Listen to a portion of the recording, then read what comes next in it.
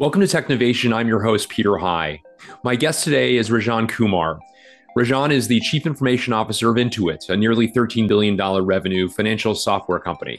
Rajan has been in his current role since August of 2021 and with the company for 7 years. He's a product-centric Chief Information Officer who's driven one of the most extensive cloud adoption journeys in corporate America. I look forward to learning more about his journey as a tech executive during this conversation. Rajan, welcome to Technovation. Great to speak with you today.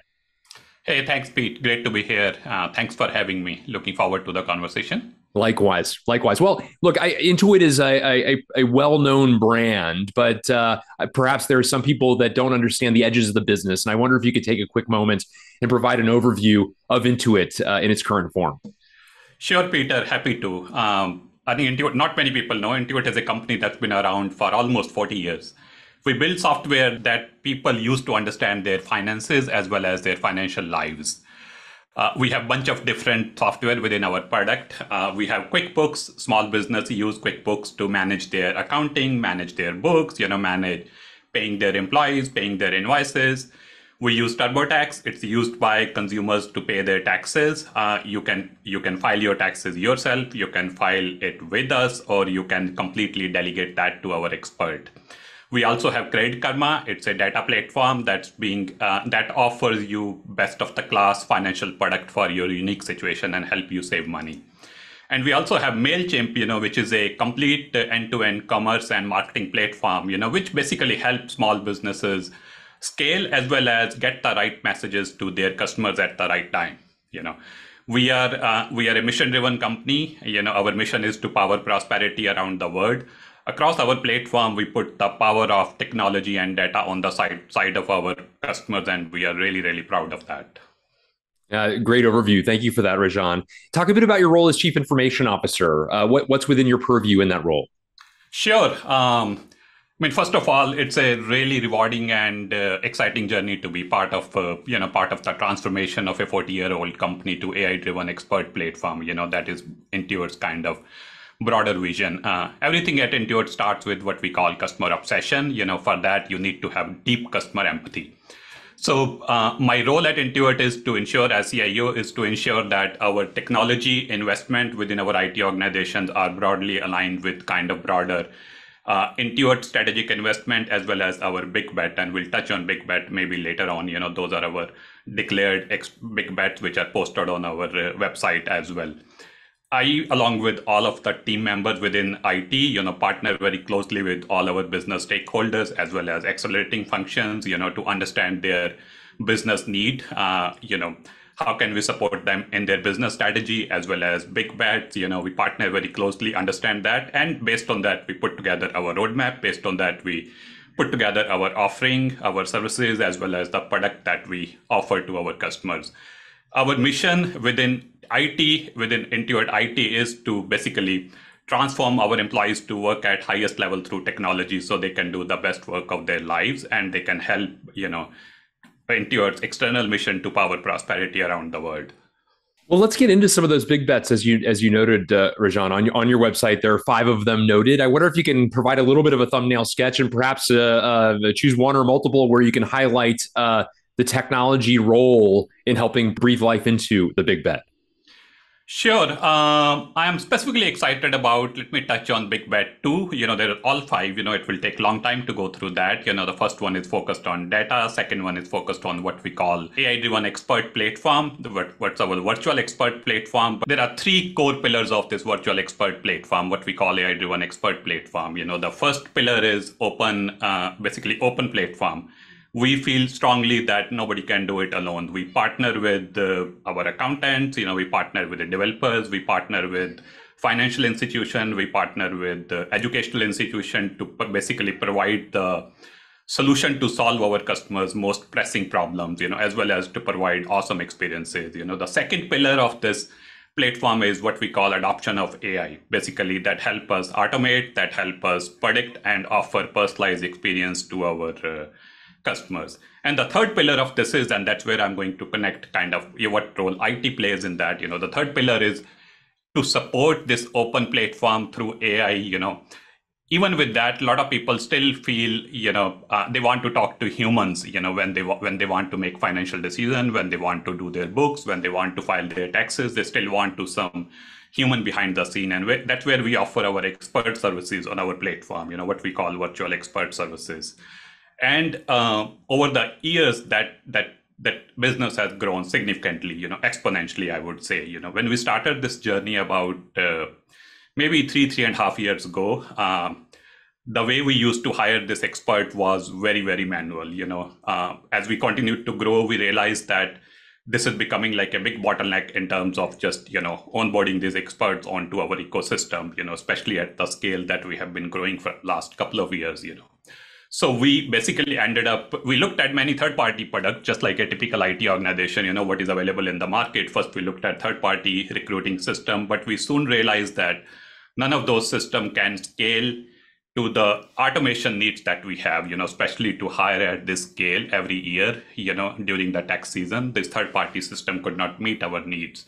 So we ended up basically deciding that we'll build this from the bottom up. And that is where the power of, where you started the conversation of product-driven IT organization comes in. So we partner with our, the team, virtual expert team. We put together a, strategy behind this, how we are going to build a recruiting platform. That's what we call expert hiring platform. So we built that platform from the bottom up. We went live about 6 months ago. That has been a huge game changer in terms of just building end-to-end workflow, building the automation in this whole expert hiring process, saves tons of hours to our recruiters behind the scene. But even most importantly, it provides an awesome experience to the expert as they go through the hiring process, as compared to what it was perhaps even, year and a half ago when we did not have this capability behind the scene. It's a fascinating story and highlights really the evolution in some ways of your offering, Rajan, and the evolution of people's willingness to operate with technology, some combination of technology and people to get the services that they want. And you mentioned as part of your response that naturally different customers have differing needs, different ways in which they want to interact. And I wonder how you and the broader team think about those customer journeys, recognizing that there are going to be those differences. And naturally, it's not a one-size-fits-all solution for everyone. How do you interact with them to highlight that? Yeah, that's a great question, Peter. I think one of my learning has been throughout the years being in similar kind of roles, as well as at, being CIO of Intuit. I think you need to understand the maturity of your own organization as well as, your partner organization. So you need to meet your partner organization where they are. What I mean by that is we partner very closely with all the business unit and accelerating functions. There is much consistency, but we also tailor to individual needs. We partner with a CFO organization very differently as compared to how we partner with, let's say, chief marketing organization, or how we partner with our HR leaders, depending upon the business needs. What the product-driven organization does, that we have product manager, just like any other typical, engineering organization or typical product development organization. We have product manager. They are very closely connected with the business units, as well as their strategy, that help us kind of understand that strategy and then have a seat on the table to offer the technology solution, depending upon the needs of the organization at different moment, as well as, in the different domain. I wanted to also ask you, I mentioned at the outset, yours is an organization that has been through a remarkable cloud transformation. Most organizations of scale have embarked on journeys associated with transformation centered to the cloud. Few of your scale have done so as completely as you have. And I wonder if you could talk a bit about the methods that you have used, as well as the advantages, the benefits of the commitment that you've made.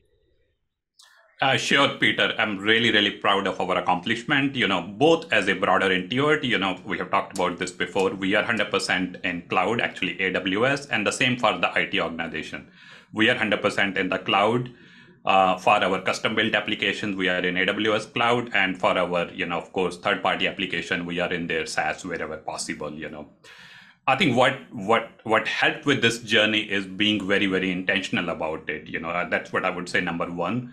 Second is the the focus on product and engineering that we have, how the teams think about it, they don't typically think about a traditional IT organization. Hey, we cannot go to AWS. We have to keep this thing in-house, or we have to keep this application in data center. I think that engineering and product mindset that has been built over last many years, even before I started. I know you have been connected with Atticus in the past, who started this journey of kind of, product driven IT organization. I think that has been a huge catalyst in terms of just building that mindset that we can do it, and then finding the solution to. I wouldn't say there was no problems. We find a lot of kind of gaps as we went through a multi-year journey to go to cloud, but we were eventually able to partner with our either the partners, if it's our custom built solution with AWS in that context, but able to get through 100% adoption of cloud in our journey.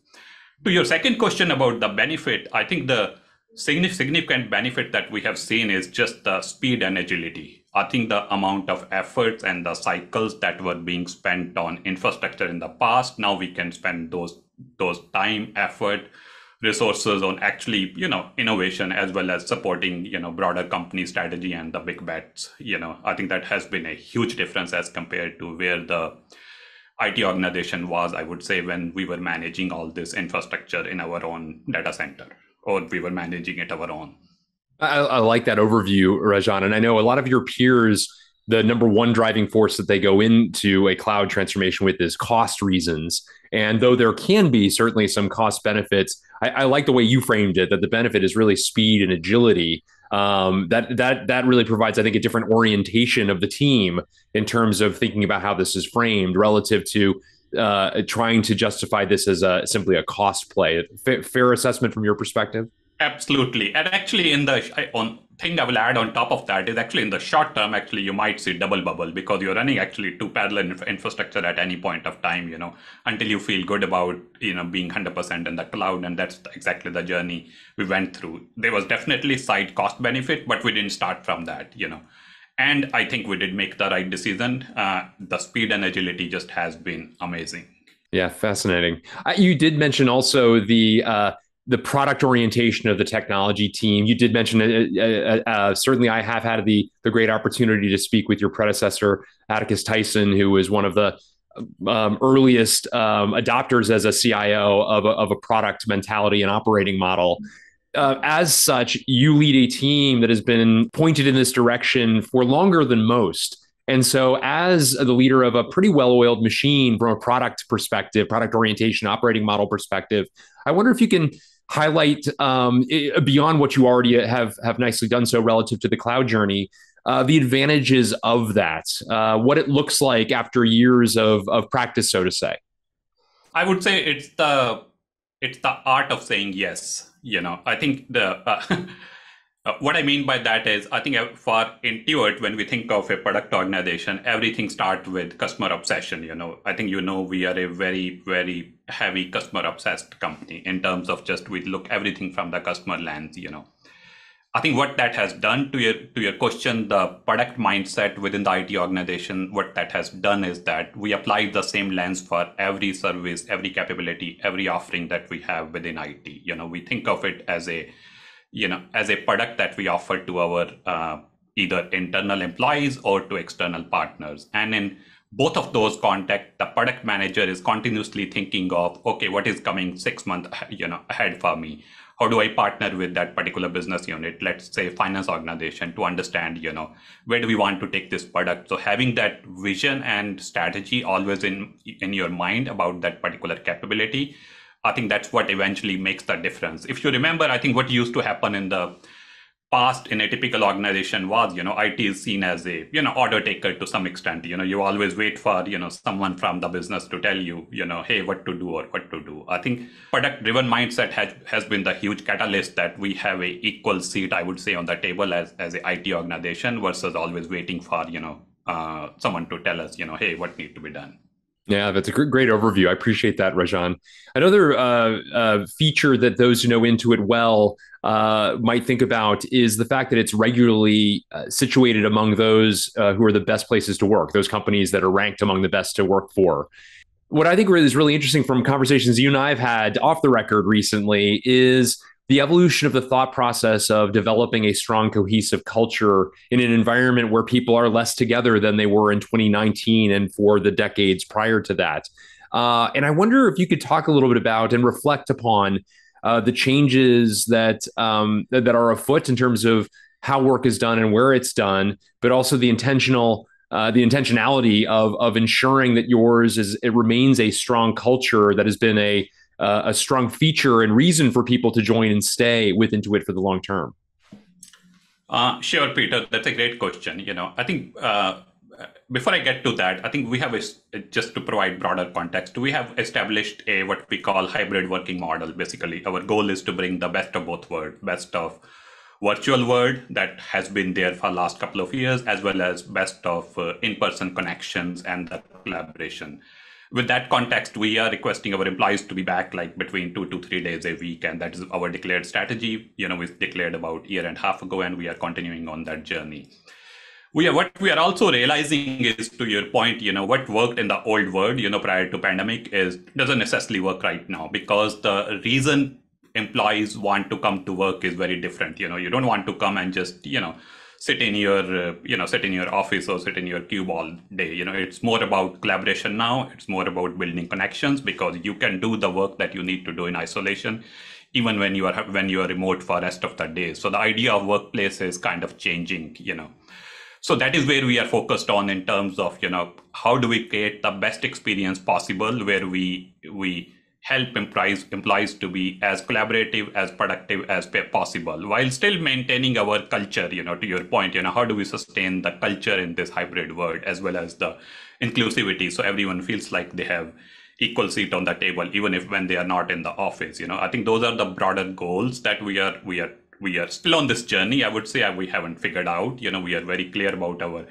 strategy, that this is where we want to get to, and we are on that journey. We are doing a bunch of different experimentation in this space to, both in terms of technology as well as in terms of just how do we maintain the, culture and the inclusivity. I mean, few specific examples that comes to mind, as simple as, how do we ensure that there is a way for employees to, share with each other at any point of time, hey, this week I'm going to be in office, this particular day and that particular day. So folks can, look at each other's profile, and, they can plan their day that they want to come to office accordingly. How do we replicate, for example, the water cooler conversations, through our collaboration tools? How do we enable those kind of impromptu conversations that happen either before any meeting or after any meeting, right? How do we replicate many of those experiences? I think that's where our focus has been. I like the way you described that, Rajan, and the fact that, first of all, it is very intentional, the way in which you're managing this and thinking about how best to bring people together and why to bring people together. Also think it's really wise that you're preparing the organization that this is an evolution. It's not as though all of the secrets are known right away, but are revealed through continued experimentation with the potential for continued modification, presumably as time goes on as well. It's a great overview. I wanted to also ask you, Rajan, we've talked about a number of rising trends that Intuit, in fact, has led that others are now following suit on as well. I wonder, as you think to the future, what trends particularly excite you? What are some things that are making their way onto your personal or professional roadmaps that you might call out? I think a couple of things that comes to mind, Peter. I think the one I would say, with the context that we just talked about related to kind of this hybrid world, I think there is still a lot more to come in terms of, what the augmented reality, virtual reality, the role that these technologies can play in just creating a very immersive experience for the meetings, that where you can, work together, you can build together, you can have those shared experiences, in this virtual environment. We are doing some experimentation in this space at a very small scale right now within IT organization, but I think there's a lot more to come, in this space, to make these experiences a lot more effective. So I'm really, really excited about that. Second one I would say is, I think with what we started the discussion with about our AI-driven expert platform, I think we have made humongous progress in terms of just personalized insights and the recommendations for our consumers. what I'm excited about within that context for IT is how do we replicate same experiences for our employees as well. Actually, we are starting to work with our data organization to replicate some of the same experience for our employees, basically meeting our employees in their moment of needs. For example, depending upon how long you have been in any particular role, based on your skills, can we make more automated and personal recommendation for your next internal mobility? Hey, there is these roles open. You might want to look at it and you might want to apply it. Other example that comes to mind is, maybe someone is looking for parental leave, so we can offer them many kind of benefits that are available for new parents within the organization more proactively versus letting employees just have to figure out everything. Hey, what all the different things that I need to do as I'm starting kind of this new chapter of my life. So we are starting to think about how we can apply the power of this AI and ML to create as good of experience for our employees, what we do for our customers. That's what I'm really excited about. Double clicking on the artificial intelligence one more time, a thread that's been through multiple parts of our organization. You started off in talking about the open platform, for example, that no one can do it alone. And it would certainly seem to suggest that artificial intelligence is in the same vein, something that is a group activity, oftentimes involving an ecosystem, partners, other people who have expertise, certainly providers of software and so forth. How do you think about building an ecosystem to help foster the artificial intelligence and machine learning needs and bring to life the opportunities that you've described? I believe, Peter, behind the scene, it's the power of data. I think where we are focused on is that how do we make sure that we have very clearly defined strategy as well as the objective, how we are going to collect that data for the employees, of course, with the right guardrails around the security and the privacy. Then different technologies or the different experience can use those data to potentially build those, personalized insights and recommendation by using the power of AI ML. Sometimes we are building those experiences ourselves. For example, we recently started a program where we are kind of revamping our whole intranet. So for that, we are building those experiences ourselves. But for many others, we are working with third-party collaboration tools, so that they can make use of the same data that we have available to help us make similar kind of recommendations coming from the different third-party services and the experiences that we use for our employees.